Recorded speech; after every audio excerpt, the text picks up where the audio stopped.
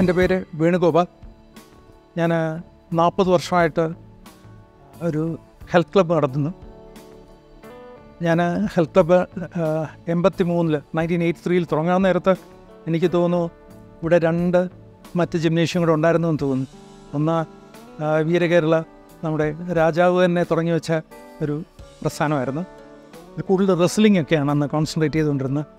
പിന്നെ അങ്ങനെ എനിക്ക് തോന്നുന്നു അയ്യപ്പണ്ണൻ ഞങ്ങൾ വളരെ ബഹുമാനപൂർവ്വം വിളിക്കുന്നൊരു ബോഡി ബിൽഡറുണ്ട്. അപ്പോൾ അയ്യപ്പണ്ണൻ്റെ ഒരു ജിംനേഷ്യം അതിന് മുമ്പ് ഉണ്ടായിരുന്നു തോന്നുന്നു.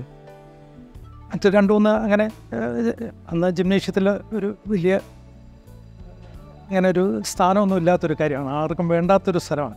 എന്ന് വെച്ചാൽ ജിംനേഷ്യത്തിൽ നല്ല കുടുംബത്തിൽ ജനിച്ച ആരും പോകില്ല എന്നൊക്കെ വിചാരിച്ചിരുന്നു. കാരണം അതിനകത്ത് ഗുണ്ടകളും ഈ തല്ലുകൂടുന്നവരൊക്കെ വരുന്നു എന്നുള്ള രീതിയിലൊരു പേരൊക്കെ ഉണ്ടായിരുന്നു അന്ന്. ഇതിപ്പോൾ അതെല്ലാം മാറി. ഇന്നിപ്പോൾ ഒരുപാട് സിനിമാ താരങ്ങളൊക്കെ, ഏത് സിനിമാ താരവും കുറച്ച് മസിലൊക്കെ ഉള്ള ഒരാളാണ്. ജിംനേഷ്യത്തിന് കുറച്ചുകൂടെ റെസ്പെക്റ്റബിലിറ്റി കിട്ടിയിട്ടുണ്ട്. ഞാൻ വെയ്റ്റ് ട്രെയിനിങ് അല്ല ആദ്യം തുടങ്ങിയത്. ഞാൻ ഷട്ടിൽ പ്ലെയർ ആയിരുന്നു. ഞാൻ സബ് ജൂനിയർ സ്റ്റേറ്റ് ചാമ്പ്യൻ ആയിട്ടുണ്ട്. എന്നാൽ സബ് ജൂനിയർ ലെവലിൽ എൻ്റെ ബ്രദറായിരുന്നു എന്നെ തോപ്പിക്കാനായിട്ട്. സബ് ജൂനിയർ ലെവലിൽ എൻ്റെ ബ്രദർ മാത്രമേ ഉണ്ടായിരുന്നുള്ളൂ. അയാൾ പിന്നെ നാഷണൽ ചാമ്പ്യനായി. പിന്നീട് ഫ്രഞ്ച് ഓപ്പൺ, സ്വീഡിഷ് ഓപ്പണൊക്കെ ജയിക്കുകയൊക്കെ ചെയ്തു. ഇദ്ദേഹത്തിന് ദ്രോണാചാര്യ അവാർഡ് കേന്ദ്ര സർക്കാർ കൊടുക്കുകയും ചെയ്തു 5 വർഷത്തിന് മുമ്പ്. പക്ഷേ അത് കഴിഞ്ഞിട്ട് ഞാൻ തിരിഞ്ഞത് ബോക്സിങ്ങിലോട്ട്. അന്ന് വെയ്റ്റ് ട്രെയിനിങ്ങിനെക്കാട്ടിലും ഞാൻ ഇന്നും എൻ്റെ മനസ്സിൽ കൂടുതലും ബോക്സിംഗ് ആണ് ഇപ്പോഴും. ഇന്നിപ്പോൾ പഞ്ചിങ് സാക്കും അല്ല, എൻ്റെ ജിംനേഷ്യത്തിൽ എപ്പോഴും ഒരു പഞ്ചിങ് സാക്ക് ഉണ്ടാവും. സോ ബോക്സിംഗാണ് തുടങ്ങിയത്. എൻ്റെ ഒരു സുഹൃത്തുണ്ടായിരുന്നു, അദ്ദേഹം ബാൻഡം വെയ്റ്റ് ചാമ്പ്യനായിരുന്നു. അപ്പോൾ ജയചന്ദ്രൻ എന്നാണ് പേര്. ജയൻ്റെ കൂടെ തുടങ്ങി. ഞങ്ങൾ ജയൻ്റെ വീട്ടിൽ തന്നെ ഒരു ജിംനേഷ്യം ഉണ്ടായിരുന്നു. അപ്പോൾ ഈ ബോക്സിങ് തുടങ്ങി കുറച്ചാൾ കഴിഞ്ഞ് ജയൻ തന്നെ പറഞ്ഞു, പഞ്ചസിന് സ്ട്രെങ്ത് വേണമെങ്കിൽ, മൂവ്മെൻറ്റ്സിന് കുറച്ചുകൂടെ ഇത് വേണമെങ്കിൽ, മൊബിലിറ്റിയൊക്കെ ശരിയാവണമെങ്കിൽ കുറച്ച് വെയ്റ്റ് ട്രെയിനിങ് ചെയ്യണം. അങ്ങനെ പൂജപ്പുരയിലൊരു ജിംനേഷ്യത്തിൽ ചേർന്ന് ഇവിടെ കുറച്ചാളെ അവിടെ ഉണ്ടായിരുന്നുള്ളൂ. തിരിച്ച് ജയൻ്റെ ജിംനേഷ്യത്തിൽ ഇത് വന്നു. അപ്പോൾ കൂടുതലും ബോക്സിങ്ങിലാണ് തുടങ്ങിയത്. അതിൽ നിന്നാണ് വെയ്റ്റ് ട്രെയിനിങ്ങിലോട്ട് വന്നത്. കാരണം അന്ന് 52 കിലോ ബോഡി വെയ്റ്റുള്ള എനിക്ക്, ഞാൻ വെയ്റ്റ് ട്രെയിനിങ് തുടങ്ങിയ ഒരു 2 വർഷം കഴിഞ്ഞപ്പോഴേക്ക് 74 കിലോളം ബോഡി വെയ്റ്റ്. എൻ്റെ ആ ടോട്ടൽ ട്രാൻസ്ഫോർമേഷൻ കണ്ടിട്ട് ഒരുപാട് കൂട്ടുകാർ വരാൻ തുടങ്ങി. വീട്ടിൽ വന്ന് എക്സസൈസ് ചെയ്യാനും അങ്ങനെ തുടങ്ങി. അങ്ങനെയാണ് പതുക്കെ ജിംനേഷ്യം എന്നുള്ളൊരു കൺസെപ്റ്റ് തന്നെ എനിക്ക് തോന്നാൻ തുടങ്ങിയത്. പിന്നെ എൻ്റെ ബ്രദറിന് അയാൾക്ക് ഷട്ടിൽ കളിക്കാനായിട്ട് ഒരു ചെറിയ ഹെൽപ്പ് വേണമായിരുന്നു, ഒരു അസിസ്റ്റ് ചെയ്യാനായിട്ടൊക്കെ. അങ്ങനെ കുറച്ച് എക്യുപ്മെൻറ്റ്സൊക്കെ മേടിച്ചു, കുറച്ച് വെയ്റ്റ്സൊക്കെ മേടിച്ചു, കുറച്ച് കോൺക്രീറ്റ് ഡിസ്കൊക്കെ ഉണ്ടാക്കി. അങ്ങനെ തുടങ്ങിയാണ്. എനിക്ക് ഇപ്പോൾ 63 വയസ്സായി. എനിക്ക് ഒരു 10-35 വയസ്സാകുന്നവരെ ഞാൻ വളരെ ഹെവി ആയിട്ട്, എന്നെക്കൊണ്ട് എത്ര ഹെവി ആയിട്ട് ലിഫ്റ്റ് ചെയ്യാൻ പറ്റുമോ അതെല്ലാം ട്രൈ ചെയ്യുമായിരുന്നു. പിന്നീട് ഞാൻ കൺസ്ട്രക്ഷൻ ബിസിനസ് ഉണ്ടായിരുന്നു. ഇപ്പോൾ ജോലി തിരക്കാരന് ഒരുപാട് ട്രെയിനിങ് സമയത്തിന് കിട്ടത്തില്ല. അപ്പോൾ ആഴ്ചയിൽ 2 ദിവസമൊക്കെ ട്രെയിനിങ് ആവും. അതുപോലെ കോൺസെൻട്രേറ്റ് ചെയ്യാൻ പറ്റത്തില്ല. അപ്പോൾ അങ്ങനെ ആയപ്പോൾ ഒന്ന് ഫിറ്റായിട്ടിരിക്കുക എന്ന് മാത്രമായിട്ട് അതിൽ കോൺസെൻട്രേറ്റ് ചെയ്യുന്നത്. ഇപ്പോഴും അങ്ങനെ തന്നെയാണ്. ഒന്ന് ഫിസിക്കലി ഫിറ്റായിട്ടിരിക്കുക, അസുഖമൊന്നും വരാതിരിക്കാൻ വേണ്ടി എന്തെങ്കിലും ഒരു ആക്ടിവിറ്റി വേണം. അങ്ങനെ ആ രീതിയിൽ മാത്രം ചെയ്യുന്നത്. ഹെവി ലിഫ്റ്റിംഗ് ഒന്നുമില്ല എപ്പോഴും. പിന്നെ കുറച്ച് ഇപ്പോഴും ആ പഴയ ബോക്സിങ് സാക്ക് പ്രാക്ടീസ് കുറച്ച് ചെയ്യുന്നുണ്ട്. അത് സാക്ക് പ്രാക്ടീസ് ഇല്ലാതെ പറ്റത്തില്ല. ഒരു ഭയങ്കര ഹരമാണ്. ഒന്ന് എൻ്റെ കൂട്ടുകാരൊക്കെ പലരും ഡോക്ടേഴ്സും എൻജിനീയേഴ്സൊക്കെ 23 വയസ്സുള്ളപ്പോൾ, ആ സമയത്ത് ഞാൻ ബാംഗ്ലൂരിലാണ് ഒരു ജോലി അന്വേഷിച്ചിട്ട്. അപ്പോൾ അവിടെ എൻ്റെ കസിൻ നടത്തിക്കൊണ്ടിരുന്ന ജിംനേഷ്യം, അവിടെ പോയി എക്സസൈസ് ചെയ്യുമായിരുന്നു. അപ്പം ആ കസിൻ മരിച്ചു. നല്ലൊരു ജിംനേഷ്യമായിരുന്നു. ഇത് പറഞ്ഞ പോലെ മെഷീൻസ് ഒന്നും വന്നിട്ടില്ല. എന്നാലും ഞാൻ അവിടെ അപ്പോൾ ഇങ്ങനെ ഫീസ് കളക്ട് ചെയ്യാനായിട്ടാണ് അവിടെ പോയിക്കൊണ്ടത്. ഏകദേശം 300 പേരുണ്ട്. 7500, 25 രൂപ അന്ന് ഫീസ്. 7500 രൂപ ഞാൻ കളക്ട് ചെയ്യുമായിരുന്നു. തിരിച്ചിവിടെ കൂട്ടുകാരൊക്കെ എനിക്ക് എഴുത്തൊക്കെ എഴുതും. ജോലി കിട്ടി, 1200 രൂപ ശമ്പളം, 1300 രൂപ ശമ്പളം. ഡോക്ടേഴ്സിനൊക്കെ ചിലപ്പോൾ 4000, 5000 രൂപ. അങ്ങനെ ഇതൊക്കെ 82, 83 ആ കാലഘട്ടത്തിലാണ്. അന്ന് ഒരു ജിംനേഷ്യം നടത്തി എനിക്ക് ഒരു വലിയ അത്ഭുതമായിരുന്നു. 7500 രൂപ ഉണ്ടാക്കാൻ പറ്റുമെങ്കിൽ അതൊരു വളരെ സേഫായിട്ടൊരു ബിസിനസ്സായിട്ട് എനിക്ക് തോന്നി. പക്ഷേ ഓഫ് കോഴ്സ് തിരുവനന്തപുരത്ത് വന്നിട്ടോ അല്ലെങ്കിൽ കേരളത്തിൽ വന്നിട്ടൊരു ജിംനേഷ്യം തുടങ്ങുകയെന്ന് പറഞ്ഞു കഴിഞ്ഞാൽ, അപ്പോൾ എനിക്ക് ഇപ്പോഴും ഓർമ്മയുണ്ട്, അച്ഛനിങ്ങനെ പറയും, അവനിങ്ങനെ ജോലിയൊന്നും ആയിട്ടില്ല, ഞാൻ എന്ത് ജിമ്മെന്നൊക്കെ പറഞ്ഞ് നടക്കണു ഇങ്ങനെ പറയുമായിരുന്നു. പക്ഷേ ജിംനേഷ്യത്തിൽ നല്ല വരുമാനം ഉണ്ടായിരുന്നു.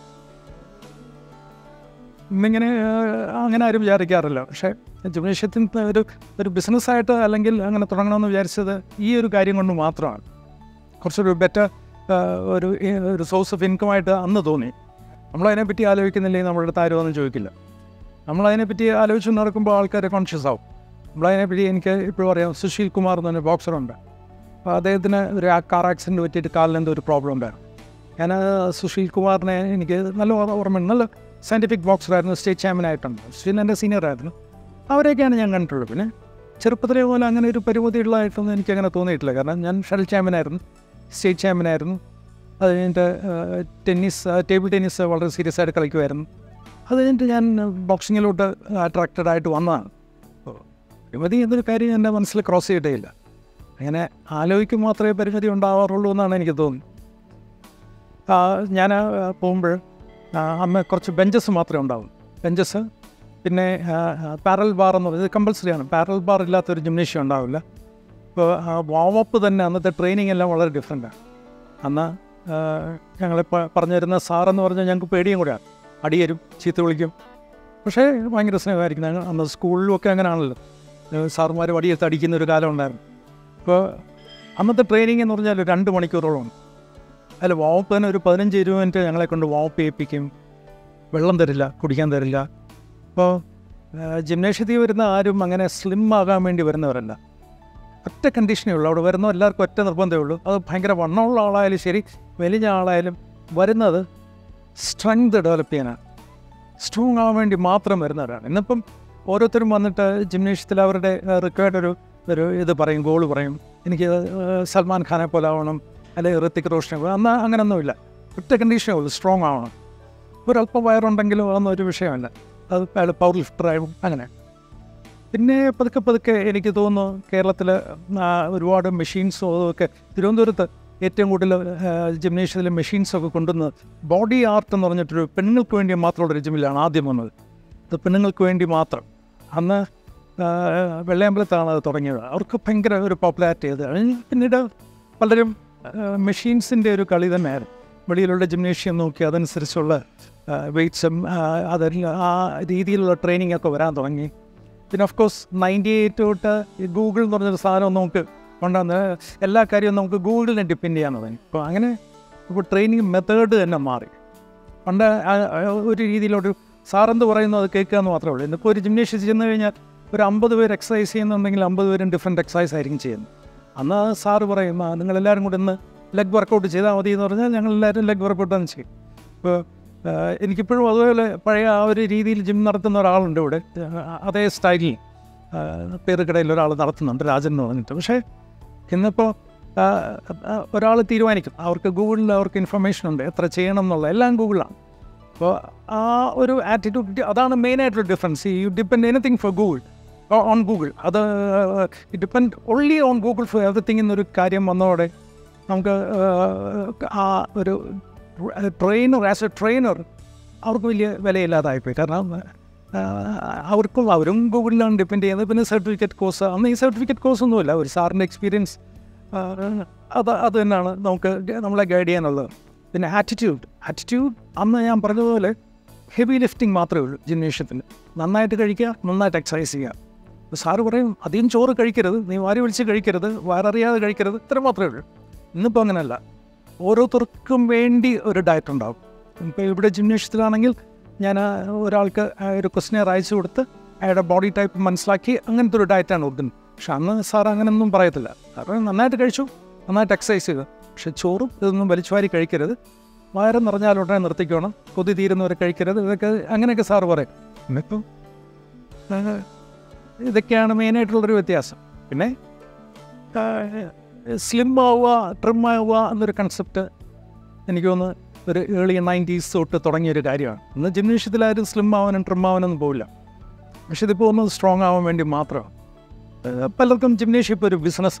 അന്ന് ബിസിനസ് മാത്രമല്ല, അവിടെ വരുന്ന ആളെ നന്നാക്കാനും കൂടെ നോക്കുമായിരുന്നു. ഇതിപ്പം ടോട്ടലി നല്ലൊരു ബിസിനസ്സായിട്ട് മാറിക്കഴിഞ്ഞു. അത് കാരണം എനിക്ക് ഇവിടുന്ന് നോക്കുകയാണെങ്കിൽ നമ്മൾ കവടിയാറിൽ നിന്ന് അവിടെ വെള്ളയമ്പലം, ശാസ്താമംഗലം, പിന്നെയും കറങ്ങി തിരിച്ച് ഗോൾഫ് ലിങ്ക്സ് റോഡ് വഴി കവടിയാറ് വരികയാണെങ്കിൽ 26 ജിംനേഷ്യമാണ്. ഇതിനകത്ത്, ഒരു സ്ക്വയർ കിലോമീറ്ററിനകത്ത് 26 ജിംനേഷ്യമായി. പണ്ട് തിരുവനന്തപുരത്ത് 40 വർഷം മുമ്പ് 3 ജിംനേഷ്യം ആയിരുന്നെങ്കിൽ ഇന്ന് ഇത്രയും ചെറിയ ഏരിയയിൽ 26 ജിംനേഷ്യം. സോ അതെല്ലാം നല്ല ബിസിനസ് ആയതുകൊണ്ടാണ് ആ രീതിയിലാണ് കാണുന്നത് എല്ലാവരും. ഞാൻ ഇതിനകത്ത് പ്രോട്ടീൻ പൗഡർ, ആനബോളിക് സ്റ്റിറോയിഡ്സ് എല്ലാം ബാൻ ചെയ്തിട്ടുണ്ട്. അങ്ങനെ ഉപയോഗിക്കുന്ന ആരെങ്കിലും കണ്ടു കഴിഞ്ഞാൽ ഞാൻ കഴിയുന്നത്ര അവരെ ഞാൻ ജിമ്മിൽ നിന്ന് വിലക്കും. കാരണം ഞാനതൊന്നും ശീലിച്ചിട്ടില്ല. അതിൻ്റെ സയൻറ്റിഫിക്കായിട്ട് അതിൻ്റെ ഉപയോഗത്തിന് സയൻറ്റിഫിക്കായിട്ട് എനിക്ക് ഖണ്ഡിക്കാൻ പറ്റും, ഇത് ഇത്രയൊക്കെ ആവശ്യമുള്ളൂ എന്ന്. പക്ഷേ ഈ പറഞ്ഞ പോലെ അഡ്വർടൈസ്മെൻറ്റിൽ വീണു പോകുന്ന ഒരുപാട് ഒരു വലിയ തലമുറയുണ്ട്. ഇപ്പോൾ സച്ചിൻ തെണ്ടുൽക്കർ പറയാണ് boost is A secret of my energy എന്ന് പറഞ്ഞാൽ നമുക്കറിയാം സച്ചിൻ തെണ്ടുൽക്കർ എത്ര ബൂസ്റ്റ് വെച്ചിട്ടുണ്ടാവും നമുക്ക് ഊഹിക്കാൻ പറ്റും. എന്നാലും അങ്ങനെയാണ് അഡ്വർടൈസ്മെൻറ്റിൻ്റെ രീതി. അതുപോലെ പ്രോട്ടീൻ കഴിച്ചാലേ നന്നാവൂ എന്നൊക്കെ വിചാരിച്ച് പ്രോട്ടീൻ കഴിച്ച് പറ്റിക്കപ്പെടുന്ന ഒരു വലിയ തലമുറയാണ്. അപ്പോൾ ഞാനിവിടെ അത് കാരണം ആനബോളിക് സ്റ്റിറോയിഡ്സ് ഇല്ലാത്ത ഒരു കോമ്പറ്റീഷൻ ഇന്ത്യയിലില്ല, ഇന്ത്യയിലൊന്നല്ല ലോകത്തില്ല. അത് സ്റ്റിറോയിഡ്സ് ഉപയോഗിക്കുന്ന ആരെങ്കിലും ഉണ്ടെന്ന് അറിഞ്ഞാൽ ഞാൻ അപ്പം ഇറക്കി വിടും. അതുകൊണ്ട് ഒറ്റ ആൾ പോലും ഇല്ല നമ്മുടെ കോമ്പറ്റീഷനിൽ. ഇവിടുന്ന് ഒറ്റ ആൾ ഇറങ്ങത്തില്ല. ഞാൻ പറയുന്നത് ഉപയോഗിക്കുന്നവരെല്ലാവരും ഇത് കഴിക്കുന്നു എന്നല്ല, ഒരു 1% കഴിക്കാത്തവരുണ്ടാവും. പക്ഷെ കൂടുതലും സ്റ്റിറോയിഡ്സ് ഉപയോഗിക്കുന്നവർ തന്നെയാണ്. ഞാൻ ഷട്ടിൽ പ്ലെയർ ആയിരുന്നപ്പോൾ 3 പ്രാവശ്യം state championship ജയിച്ചിട്ടുണ്ട്. Sub junior singles, sub junior doubles ജയിച്ചിട്ടുണ്ട്. അതിൽ ഇൻഫാക്ട് സബ് ജൂനിയർ സിംഗിൾസ് ജയിച്ചത് മുഴുവൻ എൻ്റെ ബ്രദറിൻ്റെ ഔദാര്യം എന്ന് വേണം വിചാരിക്കാൻ. കാരണം വിമൽ കുമാർ എന്നാണ് ബ്രദറിൻ്റെ പേര്. അയാളെ തോൽപ്പിക്കാനായിട്ട് ഇൻഡിവിജ്വലായിട്ട് പറ്റത്തില്ല. സോ ചേട്ടനായതുകൊണ്ട് ആ ഒരു കൺസിഡറേഷൻ അയാൾ ഫൈനൽസിൽ ഞങ്ങളായിരിക്കും മീറ്റ് ചെയ്യുക മിക്കവാറും. അങ്ങനെ സബ് ജൂനിയർ ചാമ്പ്യൻഷിപ്പ് ജയിച്ചിട്ടുണ്ട്. അത് കഴിഞ്ഞ് പിന്നെ കോമ്പറ്റേറ്റീവ് ഫീൽഡിൽ ഞാൻ ഇറങ്ങിയിട്ടില്ല. ബോക്സിങ്ങിന് പ്രാവശ്യം റിങ്ങിൽ ഇറങ്ങണമെന്നുണ്ടായിരുന്നു. അന്ന് കോച്ച് പറഞ്ഞ് ഇറങ്ങാതിരിക്കുന്നതാണ് നല്ലത്, ഇയാൾ അത്ര റെഡി ആയിട്ടില്ല, വെറുതെ ഒരുപാട് ഇടി കിട്ടുള്ളൂ അങ്ങനെ. പക്ഷേ എന്നാലും വലിയ ആഗ്രഹം ഉണ്ടായിരുന്നു ബോക്സിങ്ങിൽ റിങ്ങിൽ ഇറങ്ങണമെന്ന്. പക്ഷേ അന്ന് കോച്ച് സമ്മതിച്ചില്ല. സോ അല്ലാതെ കോമ്പറ്റേറ്റീവ് ഫീൽഡിൽ ഞാൻ ഒട്ടും താല്പര്യം കാണിച്ചിട്ടില്ല. ഒരുപാട് പേര് ഇപ്പം രാജേഷ് എന്ന് പറഞ്ഞിട്ട് ഒരു മിസ്റ്റർ ഇന്ത്യ ഉണ്ട്. രാജേഷ് സ്വന്തമായിട്ടൊരു ജിംനേഷ്യം തുടങ്ങിയപ്പോൾ ഞാൻ വന്ന് ഉദ്ഘാടനം ചെയ്യണമെന്ന് പറഞ്ഞു. അപ്പോൾ ഞാൻ ഇങ്ങനത്തെ കാര്യങ്ങളിലൊന്നും ഞാൻ പോവില്ല, ഞാൻ പങ്കെടുക്കില്ല. അങ്ങനെ ഒരുപാട് പേരുണ്ട്. ഗോൾസിൻ തുടങ്ങിയ ധന്യ ബാബു ഒക്കെ ഇവിടെ തുടങ്ങിയാണ്. ഒരുപാട് പേര് കേരളത്തിന് പുറത്തും ജിംനേഷ്യം നടത്തുന്നവർ ഇവിടുന്ന് പോയ ഒരുപാട് പേരുണ്ട്. തിരുവനന്തപുരത്ത് തന്നെ എനിക്ക് തോന്നുന്നു ഒരു 5-6 പേര് ഇവിടുന്ന് പോയവർ തുടങ്ങിയിട്ടുണ്ട്. പിന്നെ കൊല്ലത്ത് 2 പേരുണ്ട്, ആലപ്പുഴയിൽ ഒരാളുണ്ട്. അപ്പോൾ ഇവരെല്ലാവരും ഇടയ്ക്കിടയ്ക്ക് വിളിക്കും, സംസാരിക്കും. ഈ വാട്സപ്പ് ഉള്ളതുകൊണ്ട് നമുക്ക് അങ്ങോട്ടും ഇങ്ങോട്ടും എപ്പോഴും കണക്റ്റഡ് ആയിട്ടൊരു മെസ്സേജ് അയച്ചു കഴിഞ്ഞാലും എപ്പോഴെങ്കിലും റിപ്ലൈ കൊടുത്താൽ മതി എന്നുള്ളതുകൊണ്ട് ഈ ഓൾവേസ് സ്റ്റേ കണക്റ്റഡ്. ഞാൻ പണ്ട് മെയിൻറ്റെയിൻ ചെയ്തിട്ടുള്ള കാര്യമാണ് വെയ്റ്റ് ട്രെയിനിങ് എന്ന് പറഞ്ഞു കഴിഞ്ഞാൽ നമ്മുടെ മനസ്സിൻ്റെ മസിൽ ഡെവലപ്പ് ചെയ്യണം. ആദ്യം നമുക്ക് ഒരു പ്രോപ്പർ ആറ്റിറ്റ്യൂഡ് ഉണ്ടാവണം. നമ്മൾ എക്സസൈസ് എന്ന് പറഞ്ഞാൽ ഒരു ശരിക്കും ഒരു കോൺസെൻട്രേഷൻ എക്സസൈസാണ്, കോൺസെൻട്രേഷൻ ടെക്നിക്കാണ്. ഇപ്പോൾ സ്വാമി വിവേകാനന്ദൻ ഫുട്ബോൾ കളിച്ച് കഴിഞ്ഞാൽ നമ്മുടെ മെൻ്റൽ ഫോക്കസ് കൂടുമെന്ന് അദ്ദേഹം പ്രാവശ്യം പറഞ്ഞായിട്ട് ഞാൻ കേട്ടിട്ടുണ്ട്. അതുപോലെ തന്നെയാണ് ഏത് എക്സസൈസും നമ്മൾ മനസ്സ് വെച്ച് ചെയ്ത് കഴിഞ്ഞാൽ നമ്മുടെ മെൻ്റൽ ആറ്റിറ്റ്യൂഡിന് വളരെ ചേഞ്ച് ഉണ്ടാവും, പോസിറ്റീവായിട്ടുള്ള ചേഞ്ച് ഉണ്ടാവും. ആൻഡ് ആക്ച്വലി നമ്മൾ എന്താവണം എന്ന് തീരുമാനിക്കുന്ന എല്ലാം നമ്മുടെ ആറ്റിറ്റ്യൂഡാണ്. അപ്പോൾ നമുക്ക് ആ ഒരു better focus in life, better concentration അതൊക്കെ ഉണ്ടെങ്കിൽ തീർച്ചയായിട്ടും നമ്മുടെ ആഗ്രഹങ്ങൾ തീർച്ചയായിട്ടും അത് വെറും ആഗ്രഹങ്ങളെ ഒരു സ്വപ്നങ്ങളായിട്ട് മാത്രം നിൽക്കില്ല, നമുക്ക് അതിലോട്ട് എത്താനായിട്ട് പറ്റും. അതിന് തീർച്ചയായിട്ടും വെയ്റ്റ് ട്രെയിനിങ് അതിനുവേണ്ടി ഉപയോഗിക്കണം എന്നാണ് എൻ്റെ ആഗ്രഹം. കാരണം if you have A good physics that's fine, everybody in say you are looking good, okay fine. പക്ഷേ അതിനപ്പുറത്തോട്ട് നമ്മുടെ ആ ഒരു സെൽഫ് കോൺഫിഡൻസ്, അതിനും ഒരു പടി മുകളിലായിട്ട് ബെറ്റർ ഫോക്കസ്, ഒരു പോസിറ്റീവ് എനർജി എല്ലാം ക്രിയേറ്റ് ചെയ്യാനായിട്ട് വെയ്റ്റ് ട്രെയിനിങ്ങിന് പറ്റും. ഇൻഫാക്ട് വെയ്റ്റ് ട്രെയിനിങ് എന്നല്ല, ഏത് സ്പോർട്സ് ഏത് ഗെയിമിനും പറ്റും.